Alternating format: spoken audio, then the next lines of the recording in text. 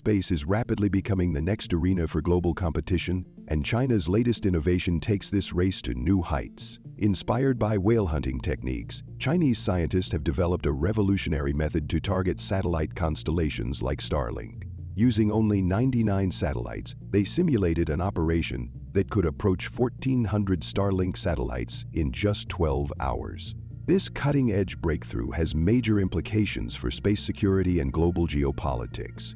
In this video, we'll uncover how this strategy works, why it's a game changer, and what it means for the future of space exploration and defense.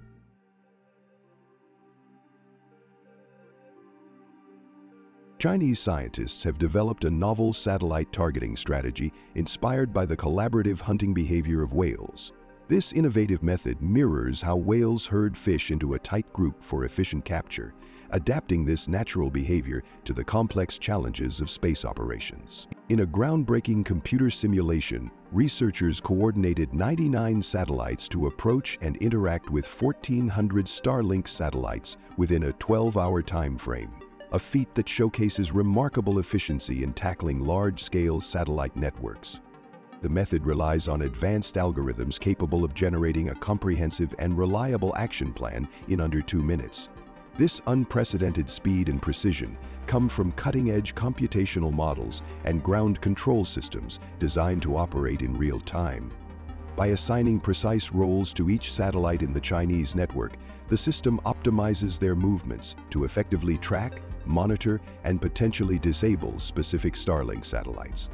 Starlink, operated by SpaceX, is the largest satellite constellation ever launched, with thousands of satellites providing global internet coverage. Its scale and reach, while beneficial for communication, present potential challenges to national security for countries like China. The simulation results indicate that it is possible to counter these constellations efficiently using a relatively small number of satellites equipped with advanced technologies like lasers or microwaves. What makes this strategy particularly unique is its focus on minimizing operational costs while maximizing impact. Just as whales conserve energy during hunting, this approach reduces the resources needed to engage a vast network like Starlink. The ability to execute such a plan with precision and efficiency signifies a leap forward in satellite maneuverability and control, making it a critical development in space technology. This whale-inspired strategy represents a shift in how nations can address the challenges posed by mega-constellations. It's not just about monitoring satellites, but potentially disrupting them with pinpoint accuracy.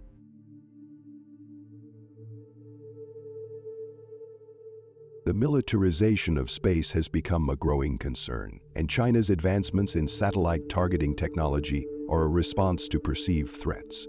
Starlink, initially designed for global internet access, has demonstrated significant military applications.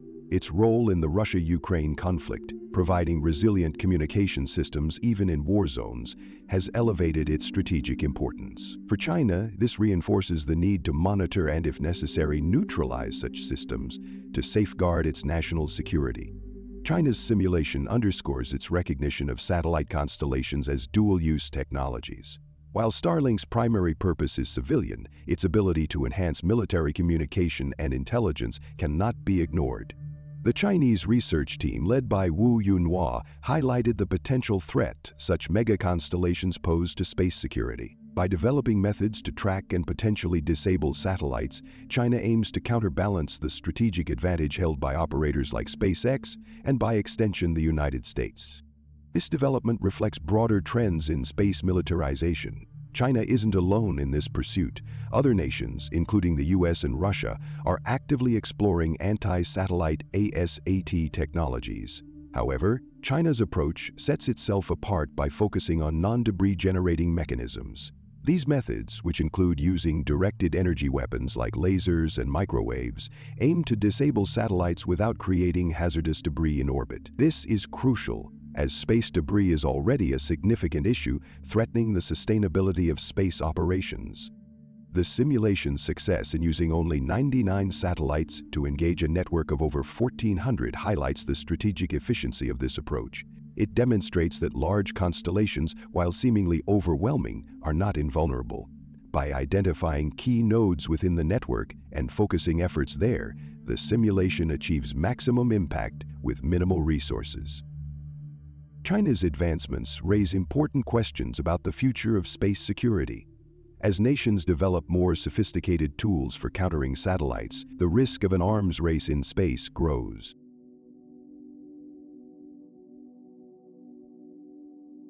The development of satellite targeting technology poses significant ethical and strategic challenges that extend beyond national security concerns.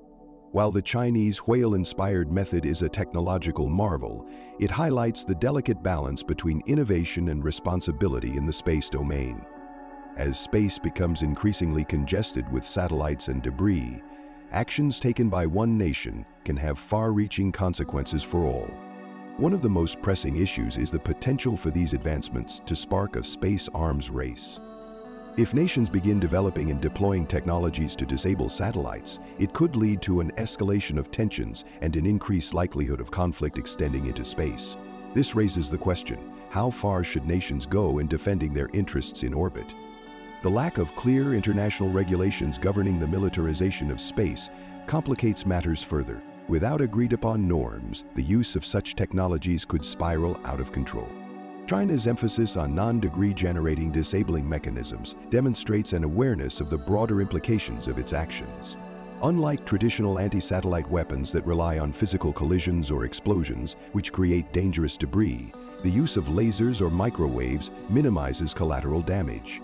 This approach aligns with a growing recognition that space sustainability is a shared responsibility. However, even these methods are not without risks. Disabling satellites could disrupt global communication networks, navigation systems, and other critical services, affecting civilian and military operations alike. Another ethical consideration is the dual-use nature of satellite constellations like Starlink. While they provide essential services like internet access, they also have significant military applications.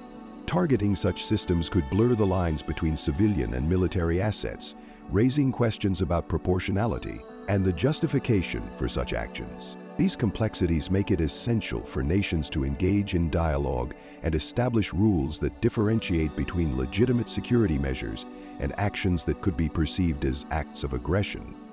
The strategic challenges extend beyond immediate conflicts.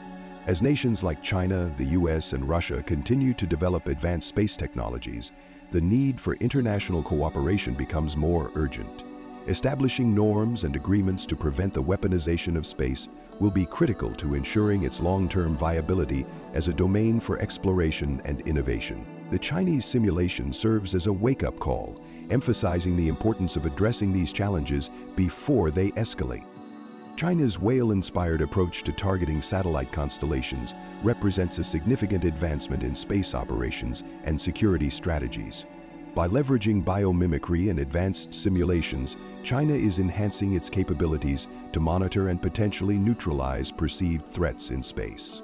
This development prompts important discussions about the future of space security, the ethical implications of anti-satellite technologies, and the necessity for international cooperation to maintain the peaceful use of outer space. If you enjoyed this video, don't forget to like, share, and subscribe for more updates on space exploration and scientific discoveries, and don't forget to leave a comment below. Also, you can visit our website, SpaceEyeNews.com. Thank you for watching, and see you next time.